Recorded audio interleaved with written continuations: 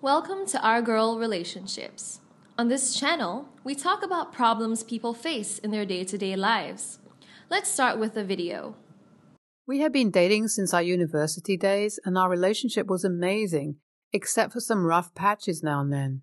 He was a handsome, intelligent, motivated guy, but was also an introvert. I was also not that sociable, but had a small circle of friends and was happy to have them. Besides, being introverted, my husband was also shy and would compare himself with others, and I felt like he had an inferiority complex. In the beginning, when we started dating, I thought that he only needed someone to support him and tell him that he was great and lacked nothing, but as we got married, I started getting how he really was. My husband started criticizing everything I would do and never missed a single chance he got to humiliate me.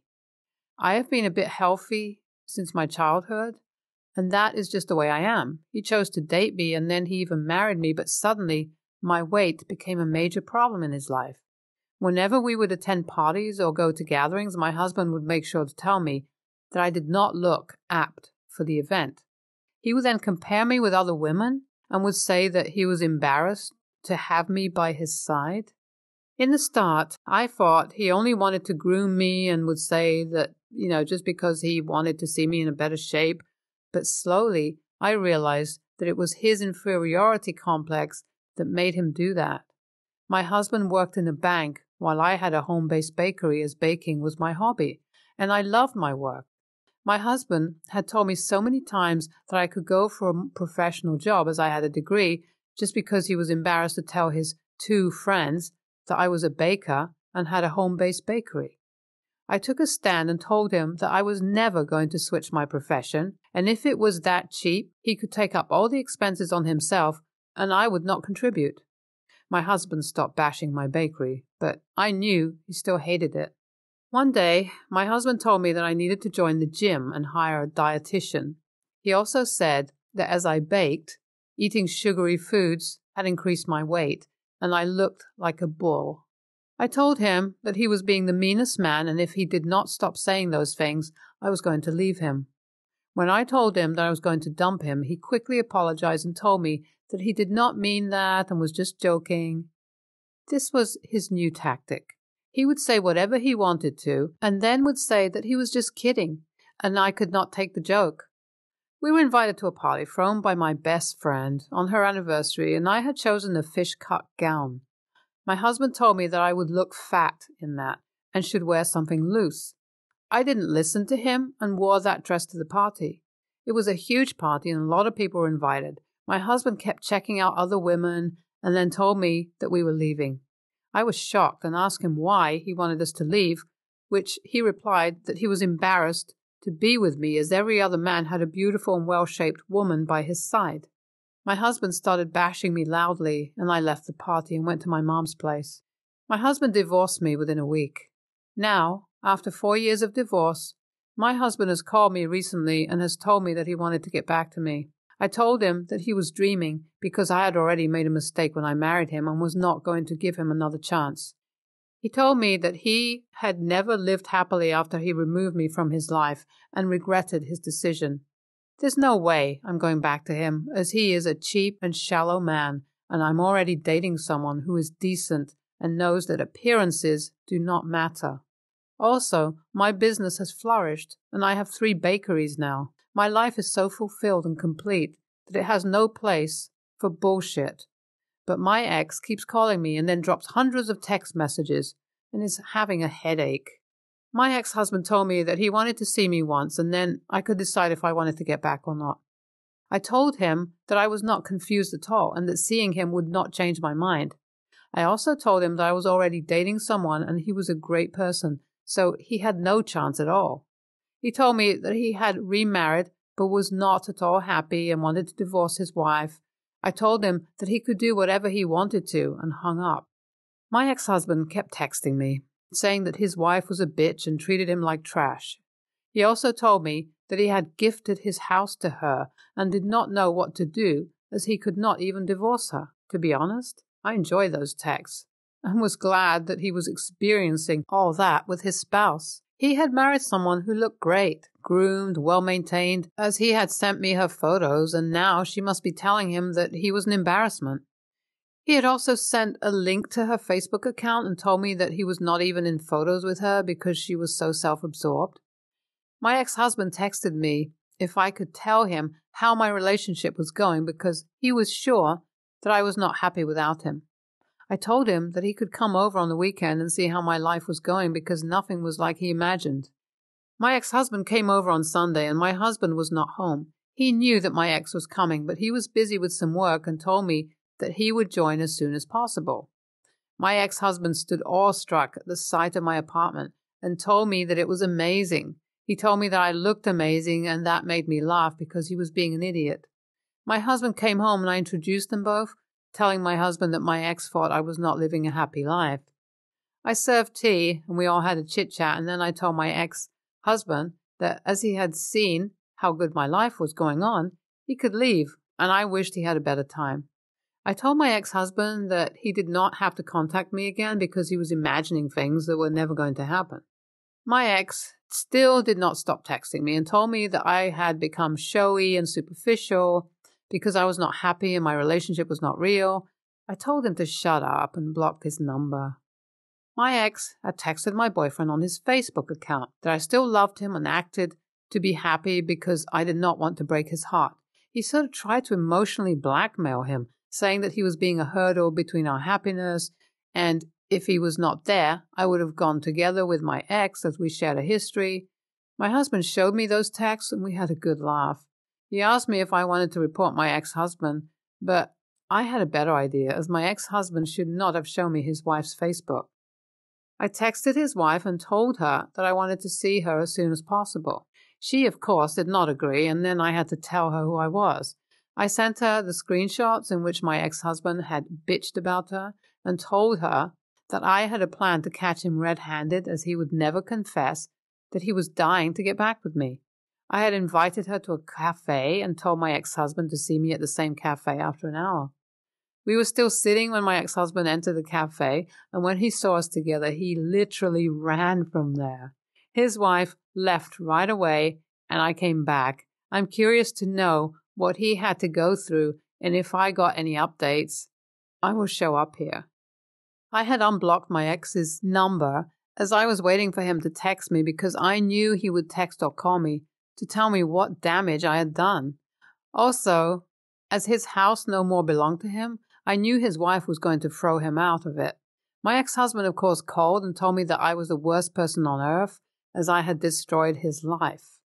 I told him that it was not me who started this by contacting the other's spouse and saying shit, which was not even true.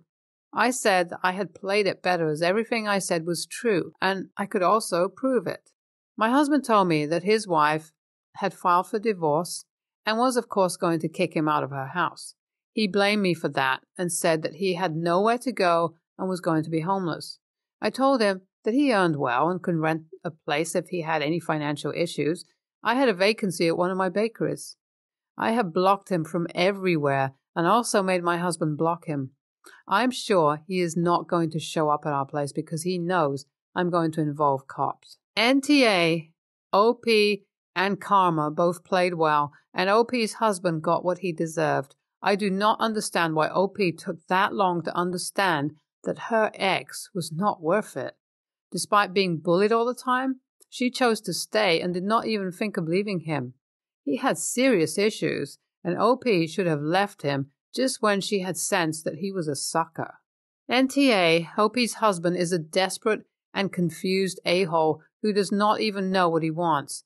He praised looks and beauty, and when he married a well-groomed woman, he wanted someone who loved and appreciated him. He should first think and become sure of what he actually wants. He served well, and I hope he got a lesson. Next story. I've been friends with Kyra, female, 45, for a while now. She's always a bit nervy and an overthinker. A couple of years ago, Kyra became mildly unwell, but it took quite a while for her to receive a diagnosis. As it's identifiable, I won't state it, but it was a condition that certainly could be managed with medication and, if needed, an operation equivalent to having your tonsils removed. Worried for Kyra when she shared her diagnosis, I read a lot about it to be able to understand and offer support. I don't doubt that she felt unwell, and she did have the operation around a year ago. Due to a birth defect, I'm used to having surgery, and I've had several operations over the years. I understand the toll that it can have on you, and that it can take a while to feel better. After Kyra's surgery, she kept saying that she felt unwell and complained about the treatment from the hospital. From the outside, the treatment she was receiving seemed standard. Levels of contact, number of appointments. Kyra and I have a number of mutual friends. I was out with one of those friends when she said that Kyra was doing well, saying that she had had brain surgery and nearly died. I was confused as Kyra had not had brain surgery and her condition was not one with a fatality rate. Her husband had said that the operation went well and that there were no complications. I said this to our mutual friend, who I felt thought that I was being mean. I certainly wasn't trying to be, but I was confused as to why Kyra was saying that she'd had a brain tumor removed. I looked up the condition again, and the medical pages stated that it is not a brain tumor and does not involve brain surgery. I decided that our mutual friend must have been confused and carried on with life. Every time in the past year that I've seen Kyra, she has brought up the operation again. It's reached a stage now where she will force it into conversation to say how traumatic it was that she nearly died. I've tried to ignore this as I feel it's now reached the stage of attention seeking, and when I've suggested speaking to someone about the trauma, she said she doesn't need to. In the meantime, Kyra has been receiving attention and gifts from others who believe her story. I spoke with her husband about how Kyra was doing, and again he reiterated how she was fine and how minor this surgery was. I told him what she had been saying, and he was horrified. He said it was certainly untrue. A few days later, Kyra messaged me as her husband had confronted her and had gone to stay with relatives. She's saying that I have ruined her life by telling him what she had said. Am I the a-hole? NTA, her husband walked out on her because she lied. It's pretty standard when someone has major surgery to make sure immediate family is okay, and if they need anything.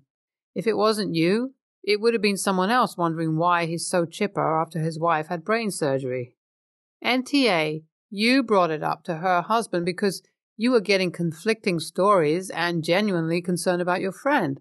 What happened between her and her husband to make him leave over her deception with others is between them, not your doing. Your friend should have been more careful of who she lied to if she didn't want it to get back to her husband. Next story.